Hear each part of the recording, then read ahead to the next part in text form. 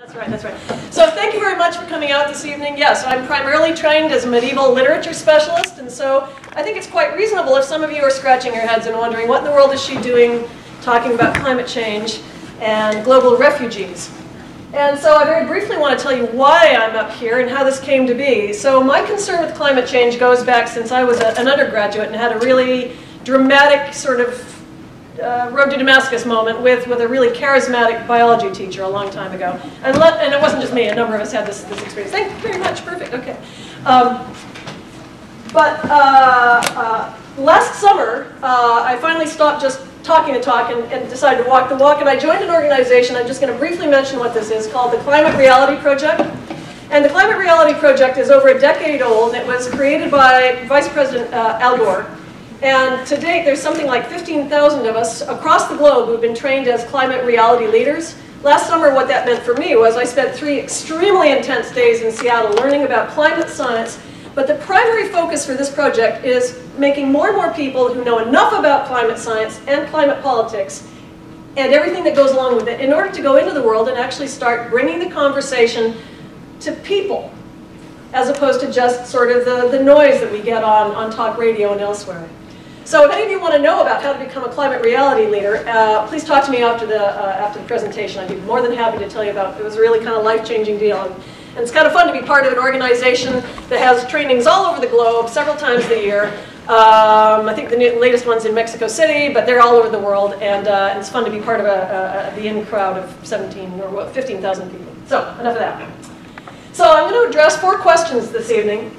2 of them quite briefly, and 2 of them in considerably more detail. And I have to warn you, the first 2 are sort of just factual matters. The last 2, however, I have to warn you about the 3rd question. How is this connected to climate change? The 3rd question is going to be some pretty heavy sledding. And so you're going to see some images that are pretty disturbing and some facts and some events that are not easy to watch or to think about.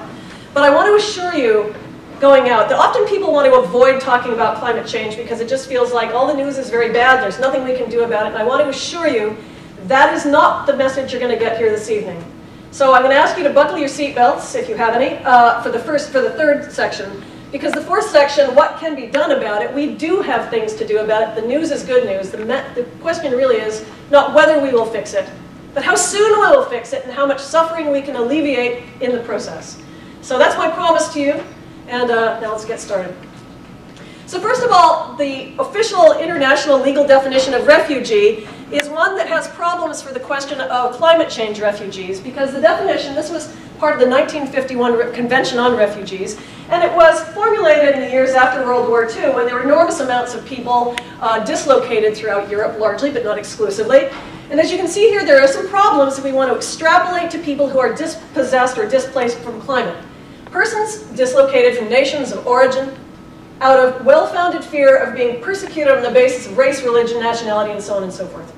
So there's 2 elements of this that are problematic. One is displacement across nations of origin. Climate change does not know national boundaries, and dislocations that accrue from climate events can happen internally to nations and across nations and throughout regions. That's a problem for trying to apply this standard. But the far greater problem is this word persecute.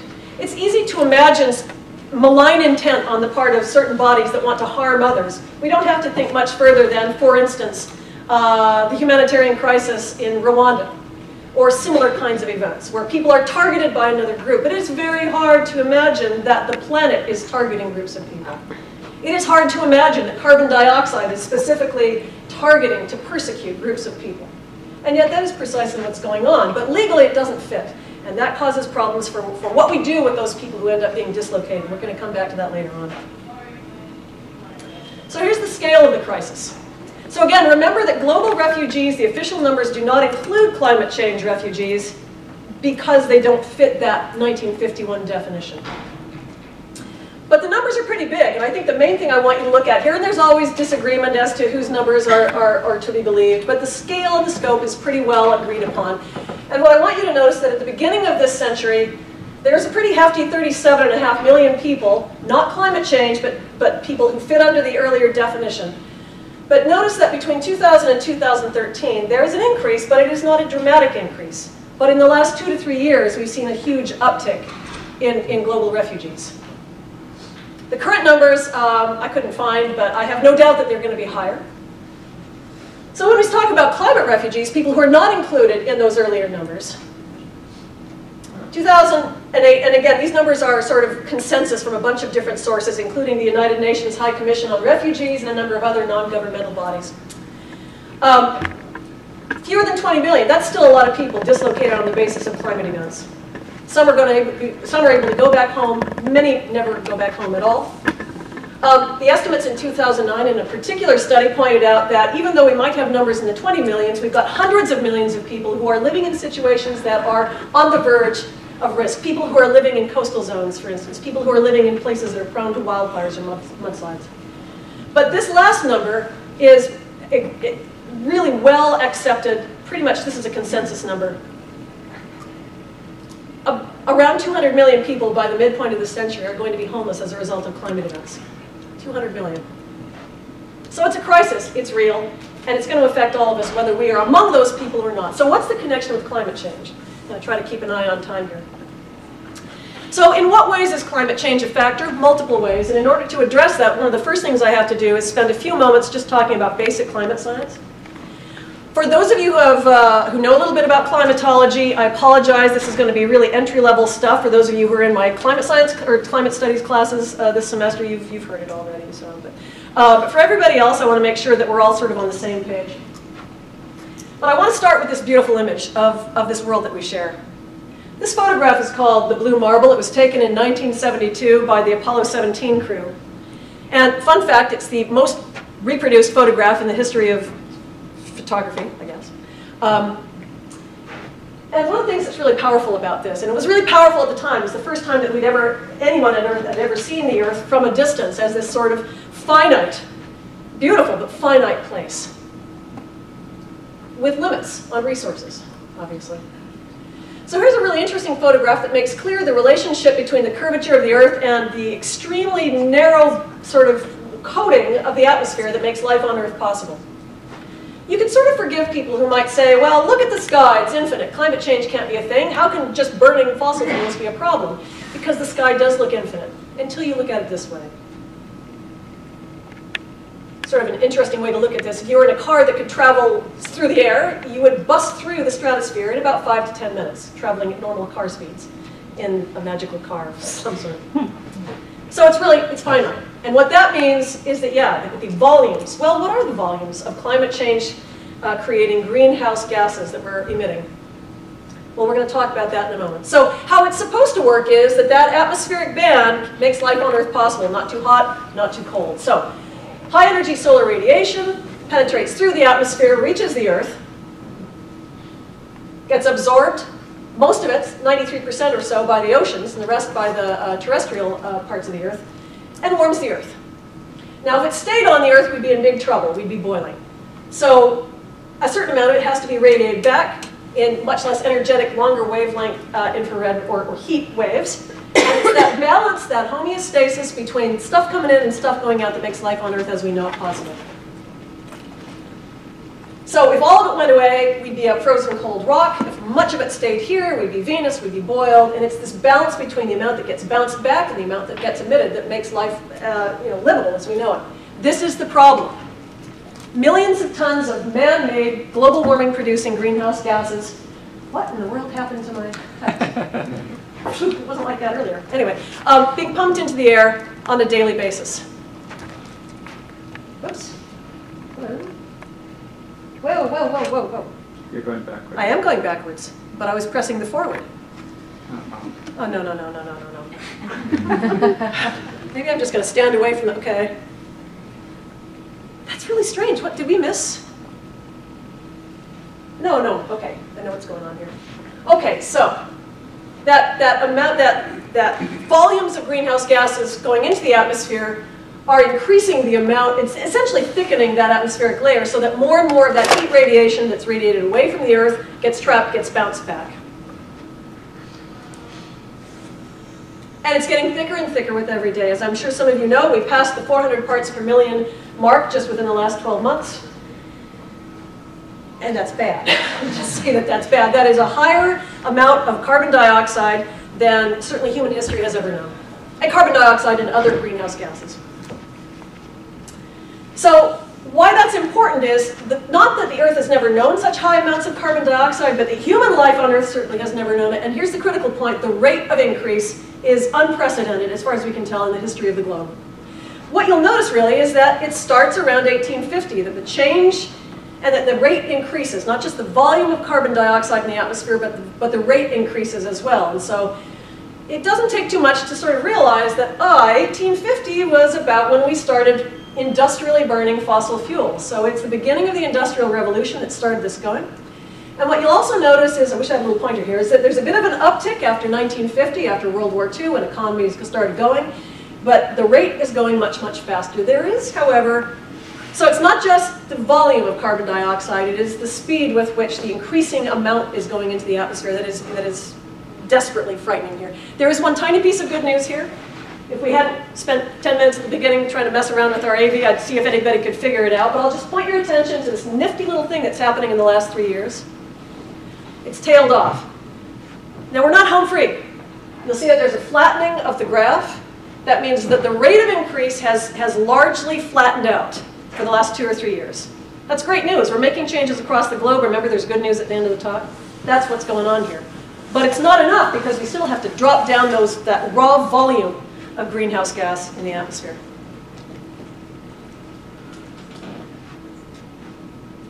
Red doesn't really show up very well on the slide, but I suppose it's okay.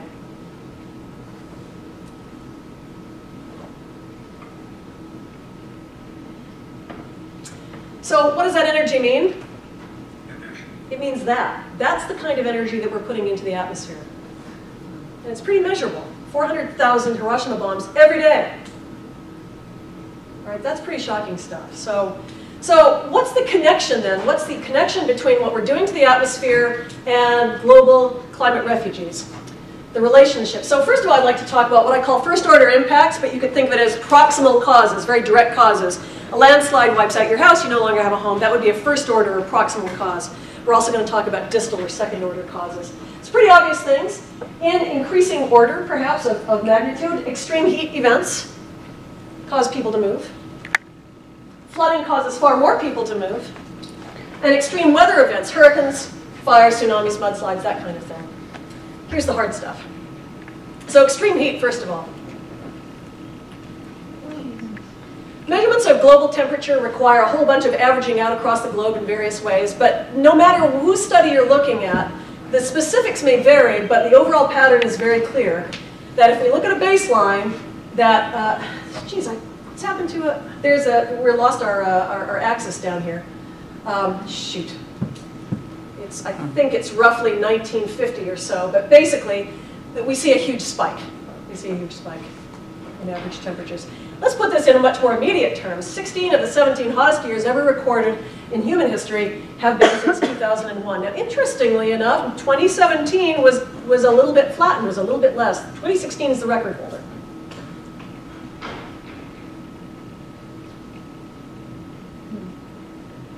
So what does this mean in human terms? The last 2 years worth of record temperatures around the world, 40th consecutive year with above averages for the last century, and it continues to go up, so it's not like we're static in that regard. So here's some of the numbers. Now these are flat numbers. This is not heat indexed, right? Numbers like 113, probably every one of you in this audience has at some point or another been outside when it's that hot, but we don't live in it. And if we're in the first world, it's a lot easier to adapt to that kind of heat. One, for relatively short periods of times, and two, we have AC. That is not true of all the people in the world, and that makes a big difference. But the other thing, too, is that you can't last out of doors without some kind of amelioration. Even young, healthy people don't do well in this kind of temperature. People who work out of doors in the United States are really suffering, particularly in the Southwest, who have to be in that kind of temperature. Here's Kuwait, just had a record breaker just this last summer. Yeah, 51 centigrade, that's kind of stunning. And again, even hale, healthy young people like yourselves, you can't really be out of doors for more than an hour or two in that kind of temperature without really risking significant heat stroke. This is not livable. And it's certainly not livable for birds. Stunning, right? I'll just show you a few more of these amazing things, and then we'll look at the ones when the heat index shows up. 123 in India.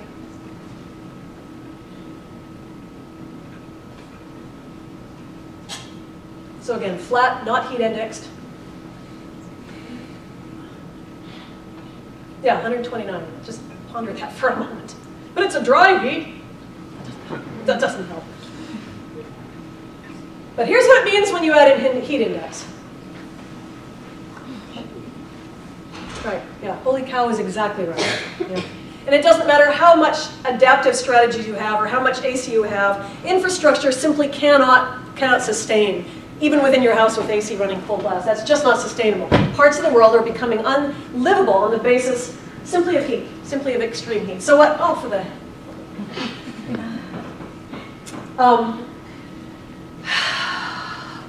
I can't remember what it exactly said, but basically, uninhabitable. Parts of the world are becoming uninhabitable. Yeah, those wild-eyed crazies at the Max Planck Institute, surely they're extremists.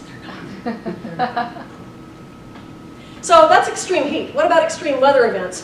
Far more dislocations are occurring as a result, or will continue to be a result of extreme weather. Well, I mentioned a little while ago that all of the heat that comes into the ocean, by far the vast volume, the greatest proportion of heat, 93 to 95% of the sun's energy gets absorbed by the oceans. And part of that is a good thing. It means that the oceans have acted as a buffer for the heat that comes to the Earth. But it also means that in the way that systems buffers work, they reach a limit. And what we started to discover over time is that deeper and deeper layers of the oceans, the world's oceans, are getting hotter and hotter. And so there will be a limit to the degree to which the oceans can kind of make up for all of this greenhouse effect. But in the process of doing that, the oceans are becoming more and more energetic, and energetic oceans create much more extreme weather events. Warmer oceans create much more extreme weather events. I'm not going to worry about that particular graph there. So we've always had hurricanes and tsunamis, but we've never had them like we have them now. They're more powerful, they're more frequent, they're more voluminous, and it's a direct consequence of global warming.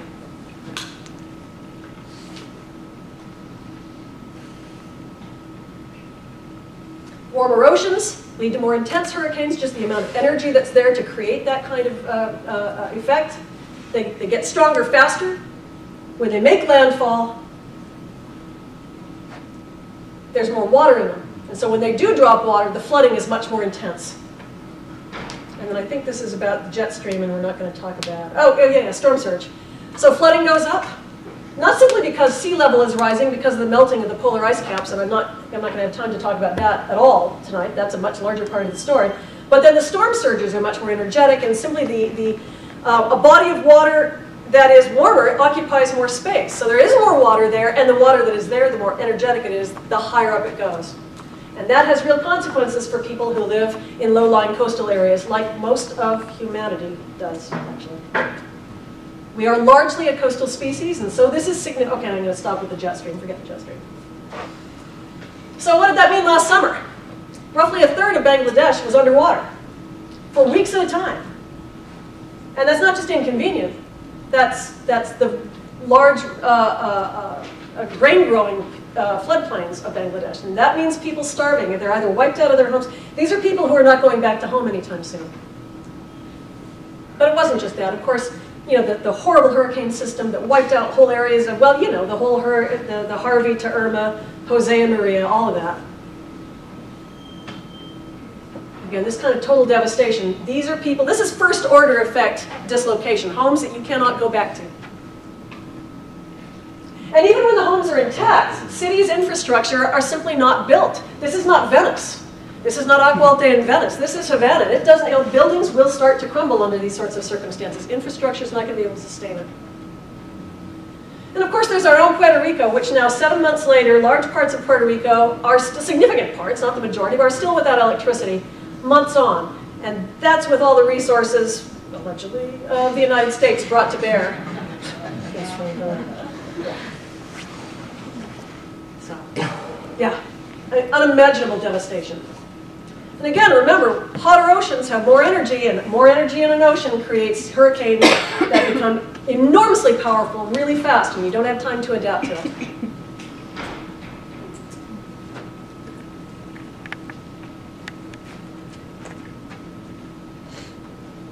more good news.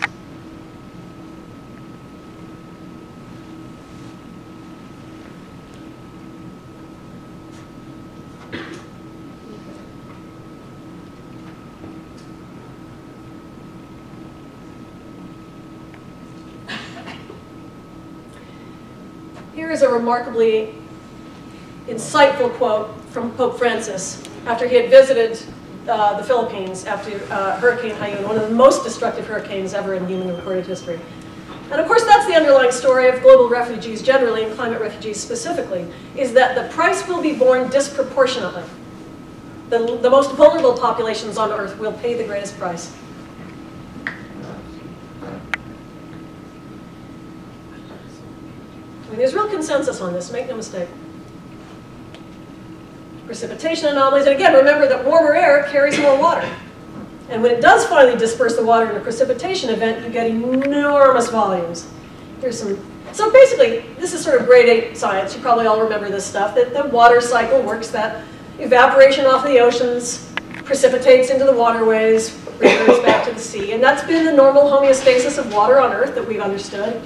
But it's not homeostatic anymore, it's out of balance.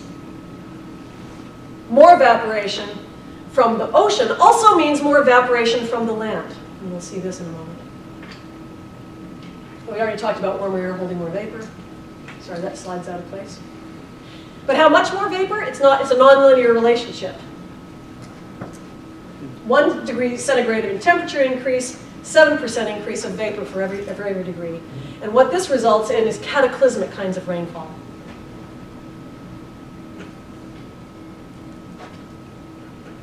So the downpours get bigger. And here's what they look like. Ooh. Now this, admittedly, is not, this is actually a picture from Montana. These happen all over the world. It's just a stunning photograph. It really doesn't look like rain at all, right? What does it look like? Yeah, it looks like an atomic bomb, right? And the kind of power and intensity there, that's no mistake. They used to call these, and people still do call these microbursts, but this new volume and intensity is the new term a lot of people are using is rain bombs for sort of obvious reasons. Here's a rain bomb hitting Phoenix, Arizona. This is supposed to be animated. I'm not quite sure what you can see if the video was working properly is water bouncing right off of the city. So what happens when you have rain bombs in fragile land? You have mudslides and more devastation and more dislocation. It's one thing to hit Phoenix, Arizona. It's another thing to hit other parts of the world like this. So you might recall, for instance, that what this results in is flooding. And you might recall, for instance, that last May, southern Missouri and northern Arkansas were flooded. And parts of Fenton were impassable. Some of the lower highways were impassable as well. Well, this is what was going on in South America.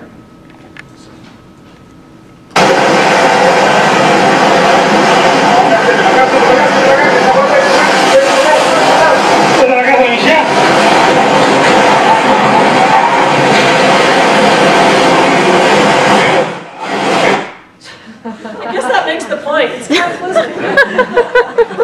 Sorry, I probably should have tested that earlier. Did your heart rate go up? Just imagine how it felt for those people. I don't mean to make light of this. I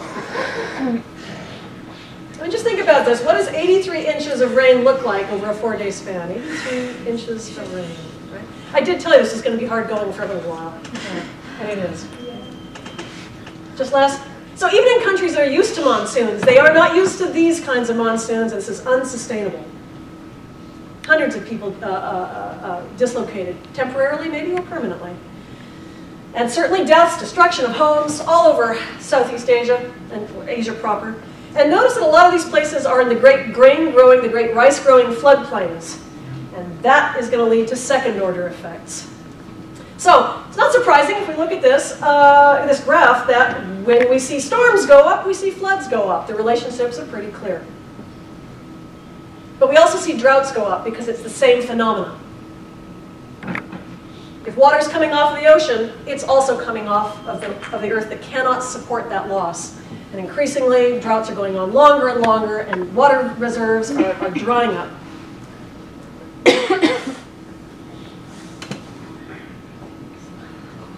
This is a reservoir. Yeah. I mean, all over the earth, all over the world right now, reservoirs are drying up, including, all over the Midwest. I mean, it's something we don't talk that much about, but the Midwest is a much drier place than it was even 10 years ago. Places that do not currently rely on irrigation are going to have to, and that's a problem because aquifers are limited. But this is about global issues, so I'll stop talking about the U.S. But it's happening everywhere, right? We're all in trouble. These are crops that are not going to come to harvest.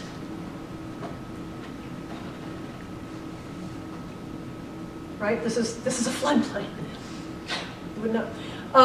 And as I'm sure a number of you in here know, right now the city of Cape Town in the Cape Province is basically right on the verge of being out of water. And if that's not an uninhabitable city, I don't know what is.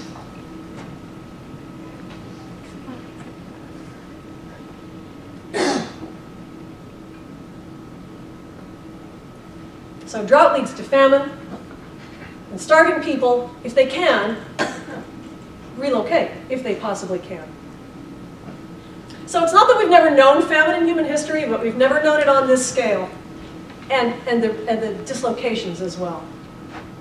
So that's first order changes. What about second order, or sort of distal connections? So drought leading to extended crop failure, leading to famine, that's a pretty obvious connection. Leading to internal dislocation. Typically poor people are the ones stricken most hard by these kinds of losses. And typically poor people don't have the resources to go beyond the borders of their country. Again, they're not going to qualify as refugees because of that. So they dislocate internally within their own countries. And big chunks of population moving around in cities leads to social destabilization. Our key story for this tonight is going to be Syria, as you'll see in a moment. And that leads to armed conflict. And even if we don't like it, we get sucked into armed conflicts, even if we're not part of that original part of causal relationships. Notice here, by the way, that currently the three countries that are producing, that are single-handedly accounting for more than half of the world's refugees, are countries that have been experiencing drought and crop failure over extended periods of time, especially, of course, Syria and Somalia. And again, these numbers are official refugees. They don't count the 6.6 million Syrians who were displaced from rural Syria to urban Syria. And here's the sort of set piece for why this matters to geopolitics.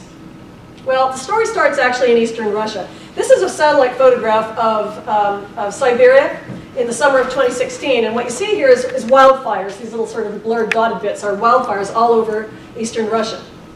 The same sort of thing, it's just a dramatic picture. The very same thing happened in 2010. And the fires in Eastern Europe were so intense that in fact, as far away as Moscow, people were dying. I mean, several tens of thousands of people died of smoke-related inhalation-type events, 55,000. So again, from that same wildfire period in Eastern Russia, the consequences of this was crop failure. Record highs of food prices. Because this is part of the, Russia and the Ukraine are part of the great, along with the Midwest, are part of the great commodity grain growing areas of the world.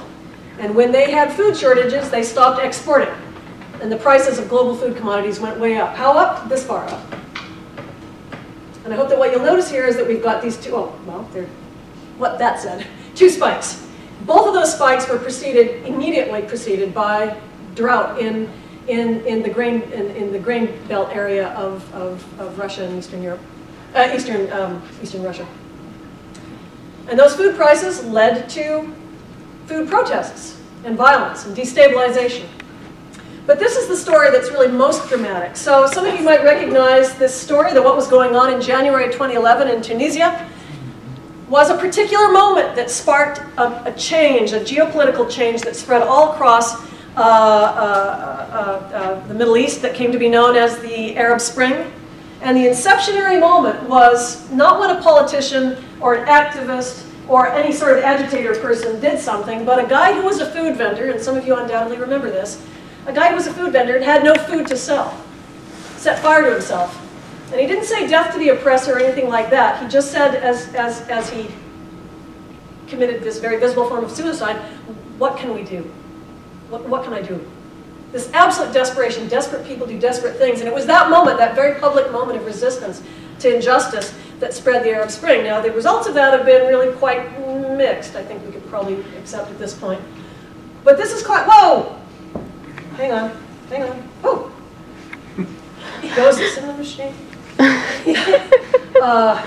But this is climate change. Now it's not letting me advance. Okay. Oh, no. Oh, great, thank you. Magic. So again, remember those 6.6 million Syrians displaced internally, largely, not exclusively, but largely rural people, farmers, whose farming land, once very fertile, had been reduced by long-term drought to desert, displaced to the cities. And that's where the rebellions and you know, where Syria is now has taken place, the armed conflict. And even if we don't care about Syrians, none of us are jerks, but even if we don't care about our fellow human beings, we get sucked into these proxy conflicts. Right now, Turkey and Iran and Russia and the United States are all involved in Syria, and it's a climate change phenomenon, among other things. They recognize it. The Syrians know precisely what's going on here. It's the drought, and the drought is about climate change. And it's not just Syria, it's all across the Mediterranean. There's good news coming up, really, I swear. Just hold on to your socks. So what happens? People displace internally, and if they can, they displace beyond their borders because clearly Syria is not a safe place to be, and so people are leaving these places as well if they possibly can. And they don't always have welcoming arms to greet them when they try to move to other places, like Europe, for instance. And as I'm sure all of you are aware, that the responses, the kind of vast dislocations of people into Western Europe is resulting in a tremendous amount of political destabilization in countries like France and Germany, and certainly Brexit. This is a beautiful and attractive little ad that was used by the pro-Brexit campaign before the vote. And it's very clear that what they're doing is leveraging this kind of xenophobia to suggest to British voters that those other guys are going to let you get overwhelmed by the unwashed masses of the Middle East. And it was successful, right? I mean, the Brexit vote carried on the basis of this kind of xenophobic nonsense. And the injustice of that is pretty horrible, but it's powerful stuff. And it's climate change.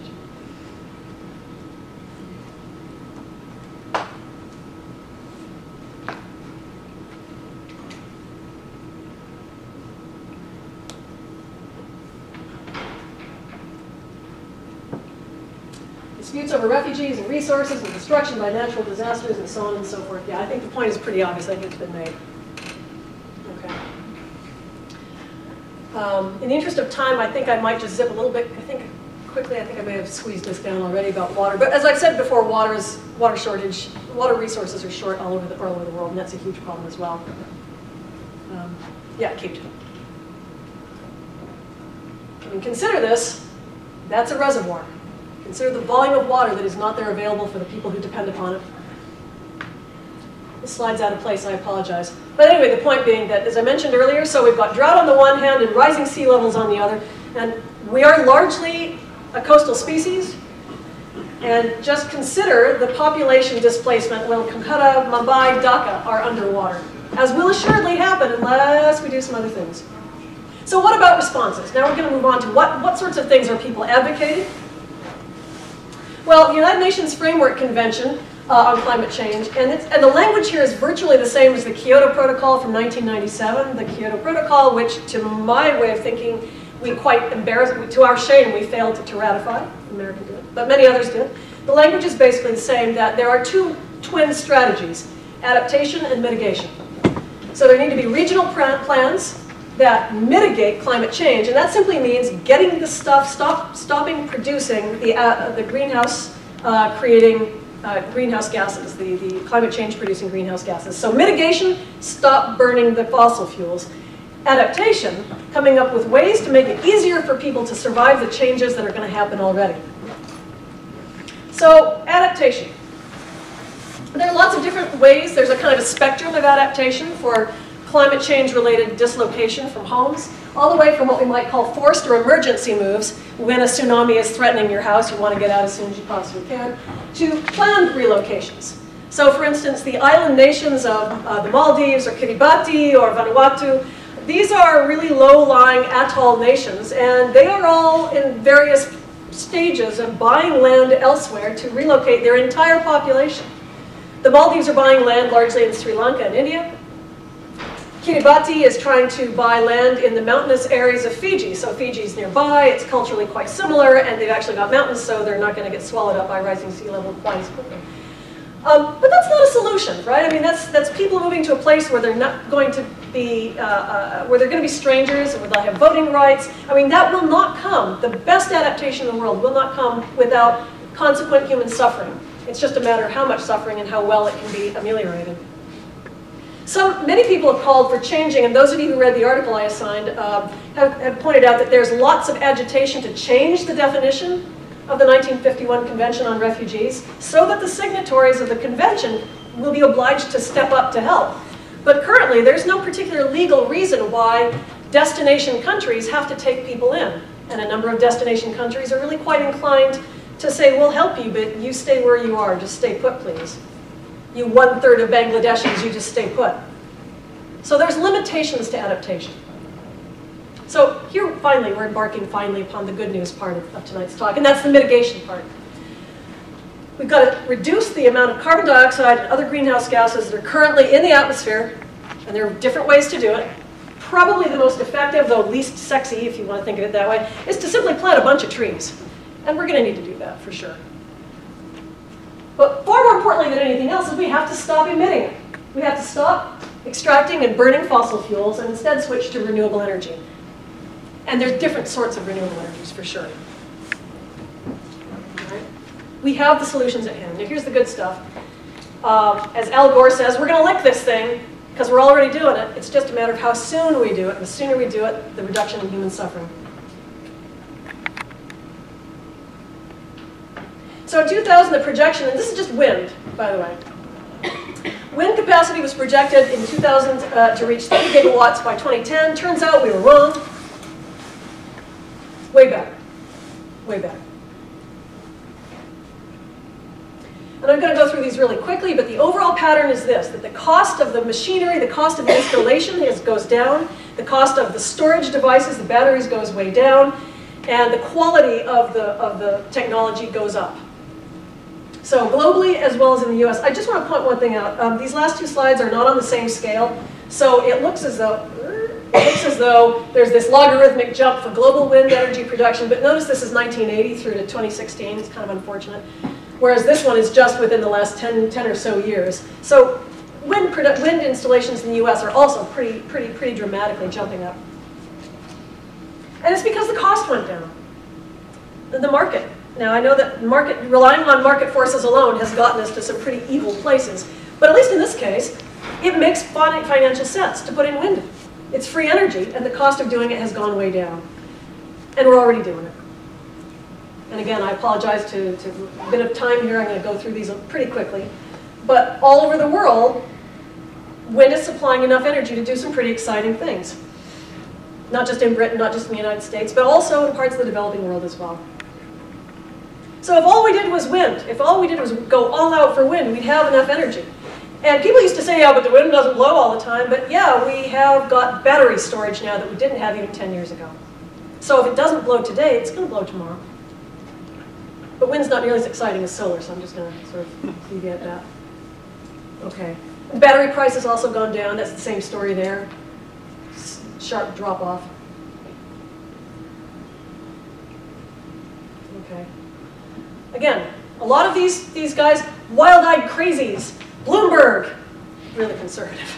And they're like, yeah, this is how it's going to work. Solar's going to do it. General Motors, they're on with it.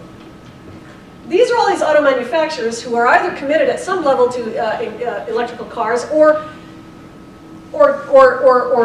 currently or are going to later on. And the one that's really exciting that's not in here somewhere for some reason, Volvo has made the commitment to take their entire fleet to electric. Anybody know?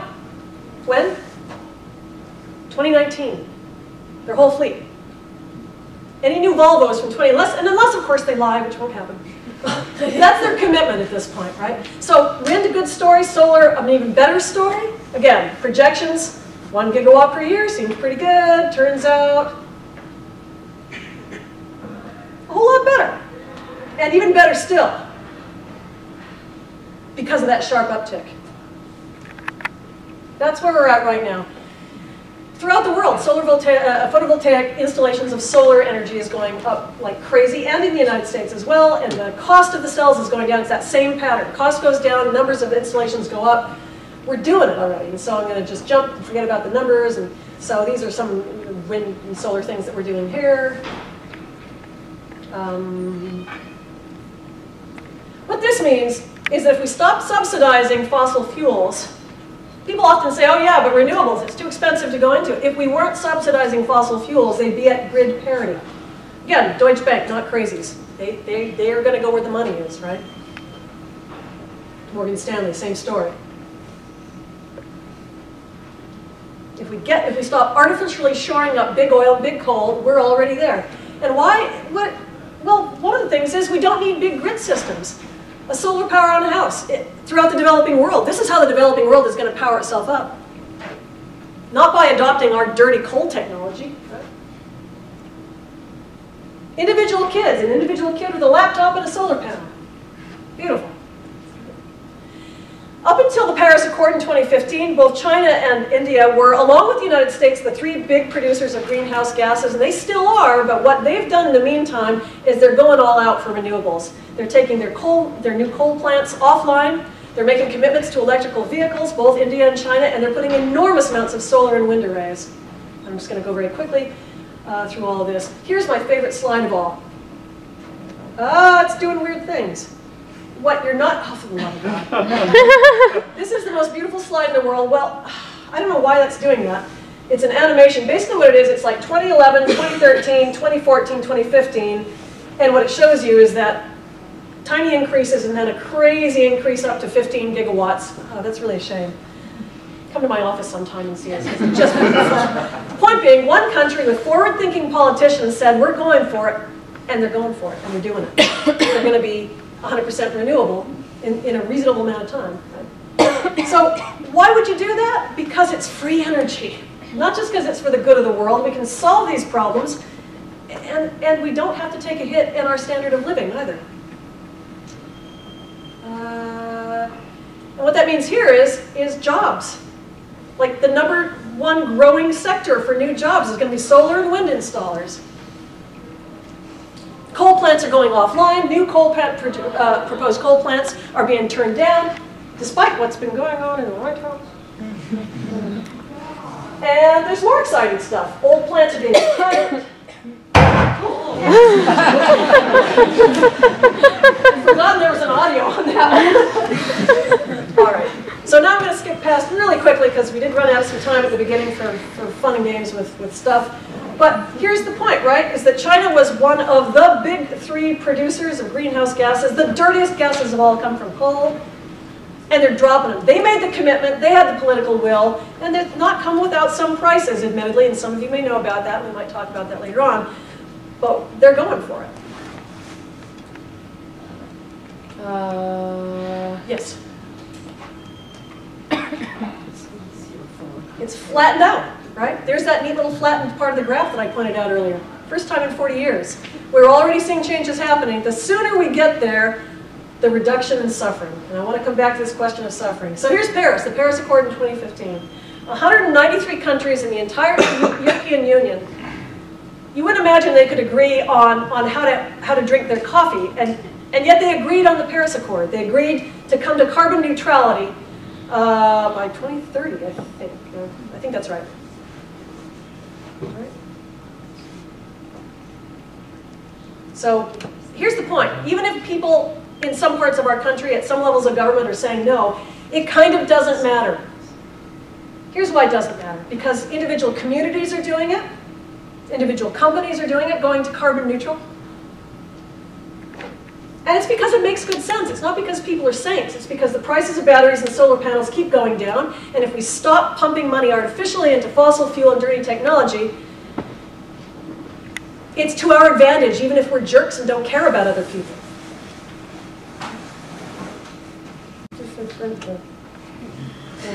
Goldman Sachs, right? Okay. Here's one last bit of fun. These are cities who have said they're going to go 100% renewable, and here are the cities that have already done it. Now, admittedly, Greensburg, Kansas had a leg up because they got wiped out by a Category 4 twister. And they said, well, if we're going to build up again, let's do it right. But that didn't happen with Rockport, Missouri. It's a tiny town. It's like, I don't know, 1,200 people or something. Columbia, Maryland has got is I think 200,000 people, maybe a little bit more than that even. So big places and small places are doing this. Why not Kirksville? Right? Why not Kirksville? It pays itself out and not in a long period of time. So why does it not matter if the White House says no? Because individual states are saying yes. Individual cities are saying yes. Individual companies are saying yes. Communities are saying yes. And more of this, individual universities are doing this as well. Why not Truman State? Why not? Right? Thank you, yep, absolutely. Oh, I'm not going to do that. Sorry. And how do we get there? We get there because of citizen activism. We get there because people say, we're not going to put up with this. We're not going to be part of this anymore. We're not going to fuel this suffering. Ours or other people's as well. So here's the climate march last spring. There will be another one this spring. If you can't make it to DC, there's going to be one in St. Louis and probably one in Columbia as well. So I got to tell you, going to these things feels really good because then you say to yourself, it's not hopeless. We all feel good about this. We want to make this happen. I got to say, if you're feeling depressed about what the last year and a half has been like, do yourself a favor and go to one of these marches. So here's an earlier photograph called something rising. Anyway, it's 1968, a little bit earlier than the blue marble. So in closing, I want to leave you with just a few final closing remarks.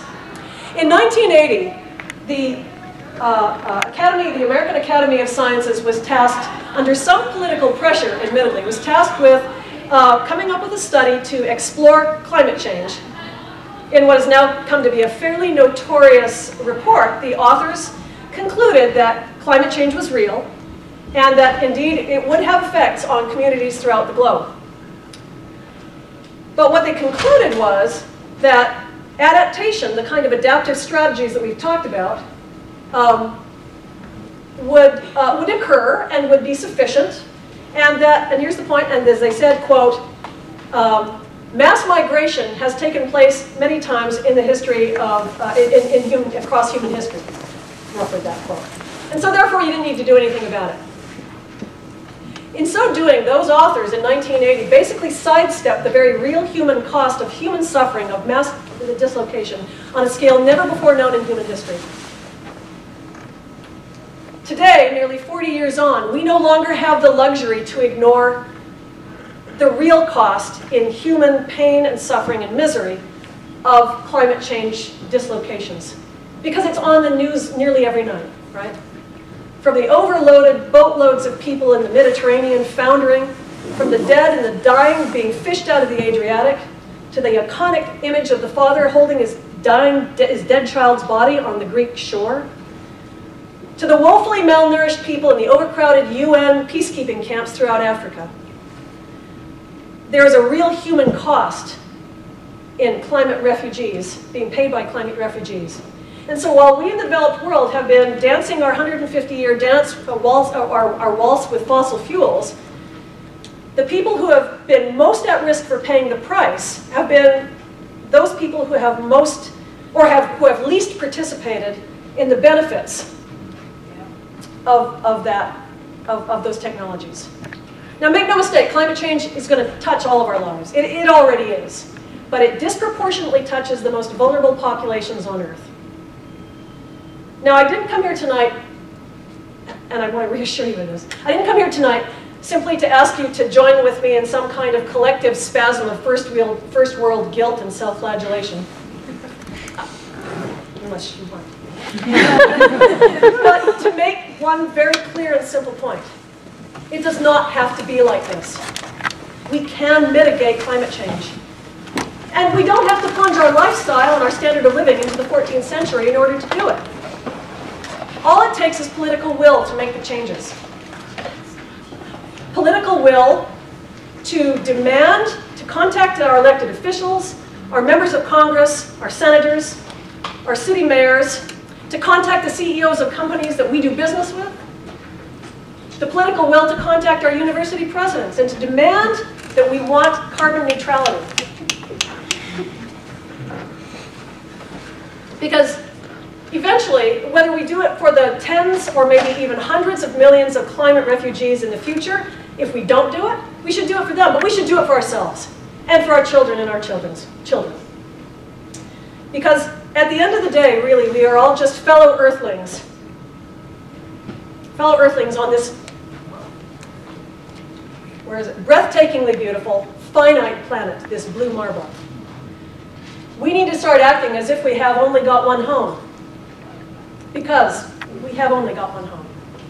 Thank you so much for your time tonight.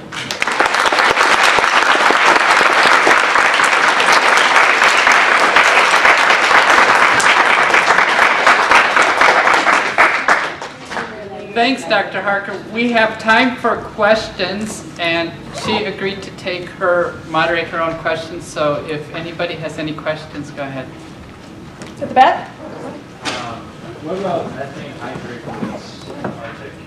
I'm sorry, say methane hydrate? Methane hydrate release in the Arctic, there's frozen deposits of methane on the ocean. Yeah, you're talking about the very real possibility that the loss of the permafrost and the loss of the polar ice caps is going to really sink our boat. It's bad news. I mean, there's already, like, even if we were to change, how we're living, Yeah. I think there's an argument that there's enough heat already in the atmosphere, enough like greenhouse gases to kind of start a positive feedback loop as far as Well, yeah.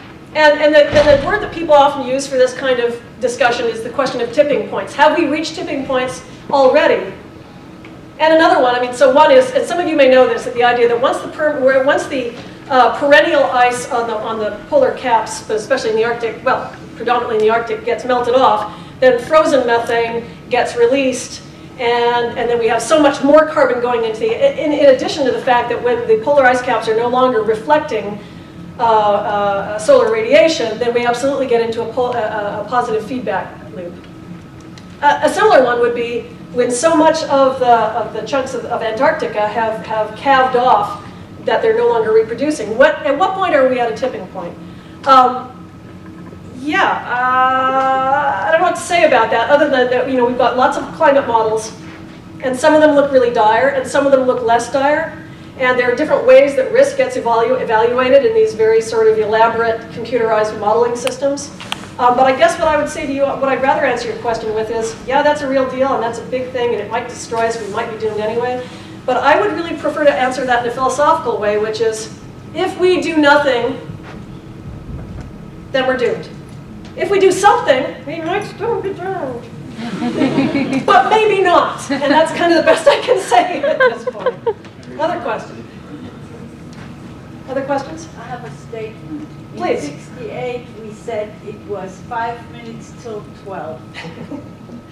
And we would go a little forward, and then a new president, and we would go way back every time. Okay. Every time.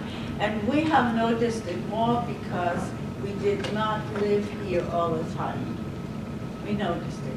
How many women or families or people are willing to hang their clothes on a clothesline so that they do not use electricity to dry their clothes? You raise a much broader question which doesn't get addressed in this particular talk at all, which is, yeah, I mean, the message that I'm offering you here is we don't really have to change anything, we just have to swap out dirty energy for clean energy, and we can keep wasting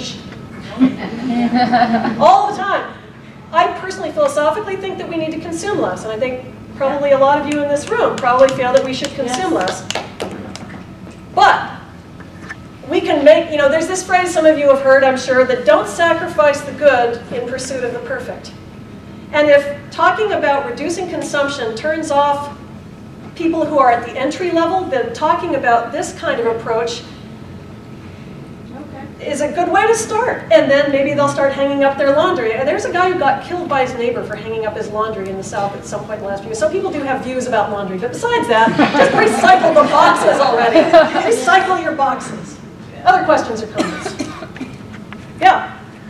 You keep talking about the rise of sea levels and water. Is there any countries that are starting to use hydropower? Hydropower in the sense of what? water turbines to create electricity? Yeah, wave energy. It's nowhere near as far along as solar and wind, but both geothermal and wave, basically sort of underwater or just at surface level turbines that make use of waves to generate energy. Yeah, it's kind of exciting stuff. I'm kind of a nerd that way. I'm like, oh, that'd be great. So yeah, there's cool ways to generate energy. We just need to put the money into it, and that will cost. This stuff's already ready to go. I mean, it's already loaded up and ready to go. But yeah, that'd be neat. Other questions? Yeah? So if France can get 80% of their energy from nuclear, why can't we? We could. We could. Not a renewable. Nope. And it doesn't burn fossil fuels. Right. And it Burns uses clean. technology. Yep. So why wasn't that part of it? Because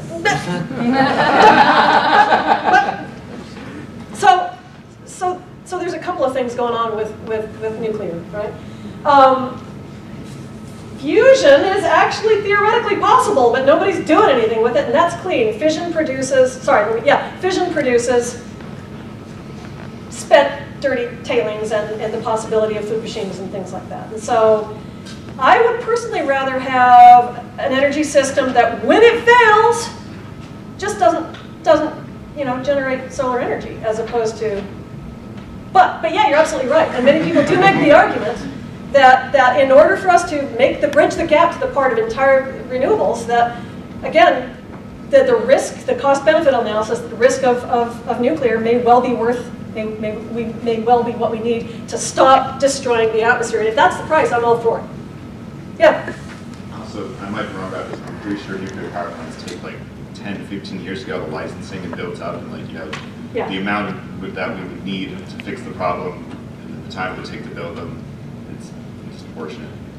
I appreciate that, because clearly putting a PV array on your house is a matter of just really a few days, or on your grass hut or what have you. So there's scale issues. And again, that actually is a good point, is when we think about nuclear energy, we're thinking about large power plants with enormous amounts of capital put into making them work.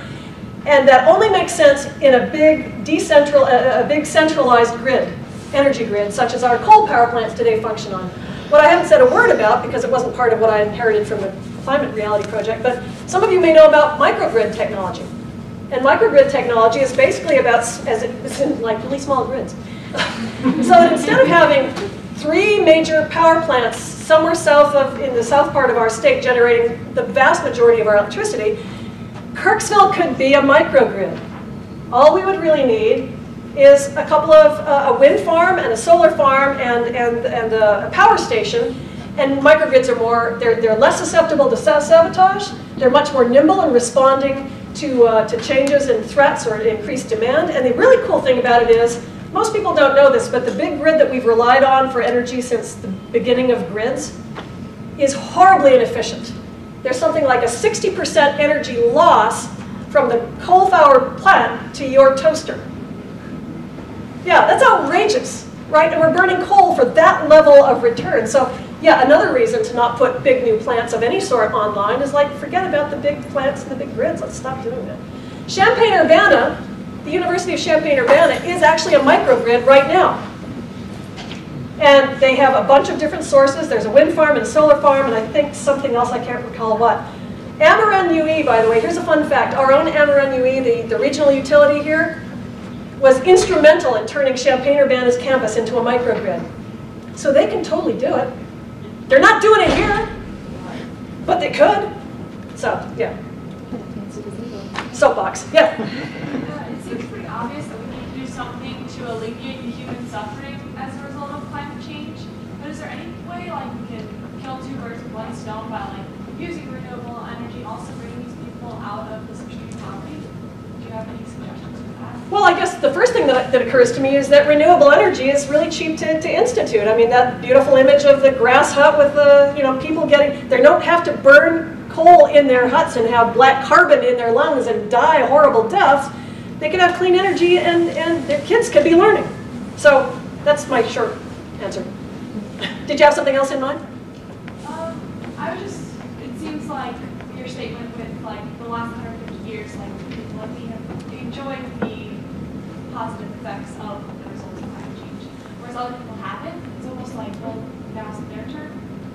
Well, of course, that's one of the arguments that was made and does continue to get made when people are asking the countries in the developed world to lay off the traditional fossil fuel technologies. They quite rightly say, like, easy for you to close the door, you've enjoyed it. But we don't have that standard of living, and we would like some of it. And that, I think, is an irrefutable argument. Other than, what I would say to them is, totally, I agree. But this technology that you want to do, this fossil fuel technology, is also horribly polluting, and it will kill your citizenry. So yeah, you're right. You have the same right to pollute the crap out of the atmosphere that we have, but you'd be better off and healthier if you didn't. So helping them to get up to the standard of living with the use of clean stuff, I think that would be an ethical way to approach the answer. Yeah. Yes, sir? What can we do, like, to really get public discourse, like, seriously talking about climate change when we have a president that openly denies it, while, you know, everyone on the West Coast burned from the most significant drought in, you know, recorded history, and while Trump at the same time guts the EPA, publicly denies. There's an open contradiction in the validity of climate change, while around us there are what I would consider obvious signs. So, what point do you think, you know, public discourse is really going to, like, open up? Like, where is, like we talked about tipping point earlier. In your opinion, where's that tipping point for Americans? Let me say, first of all, that I'm impressed at the even nature of your language when you talk about these things that make my head personally explode. It's very hard for me to talk about these things, and I was like, what? So, but, sure. And of course, that some of you in the audience are in with me right now, which is English 227, which is communicating controversy. How do we talk about climate change? That's basically the whole course. And it's being offered in the fall, if you'd like to take the class. It's a problem, right? But the majority of Americans do not deny anthropogenic climate change.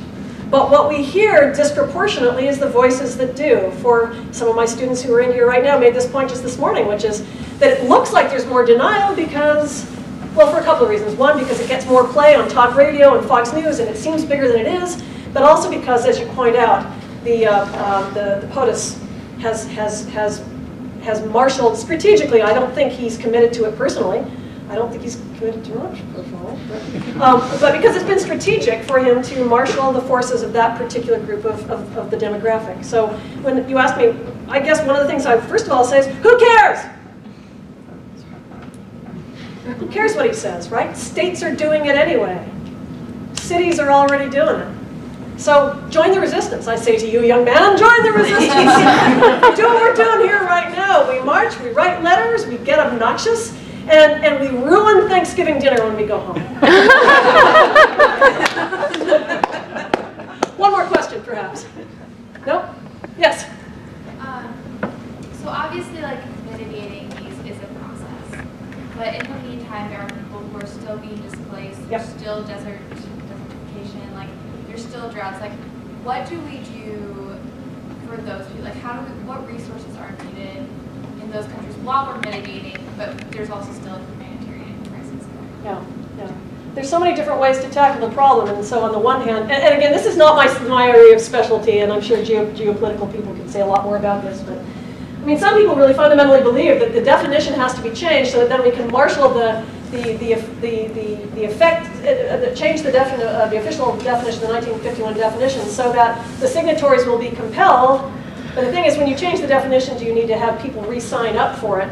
But at least then, if you had a UN agreement that was, you know, moderately binding in some way, then countries would be able to say, or refugees who are then official refugees would be able to say, our coastline just got inundated, it's not coming back, and you, Britain, please find us a valley if you don't mind, because you've signed on to it. There's a story, some of you read about this in the Okiolo reading, one of the 3 essays that was for tonight's talk. A fairly notorious moment in the Copenhagen summit where the delegate from Bangladesh basically said to, I think he was specifically talking to the delegate from the UK, and said, you know, 20 million people from Bangladesh are needing to be relocated. If we're talking about climate change, because it was the Copenhagen summit, said, open your doors already. And the guy from Britain basically sort of said, not so fast, I'm going to send you some nice stuff. So there needs to be, countries, for obvious reasons, right? There's enormous amounts of stress when people come to, to open your arms. Even, opening your arms to people within your own country.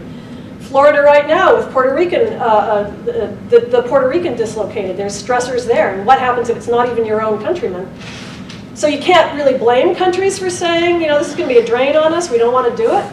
But yeah, if people don't have homes because they're underwater, I think we let them in and we make sure that our elected officials, and we do what we can to make sure that when they get here, that they have a life way that's possible. That was just all vague and floofy, but you know what I'm saying.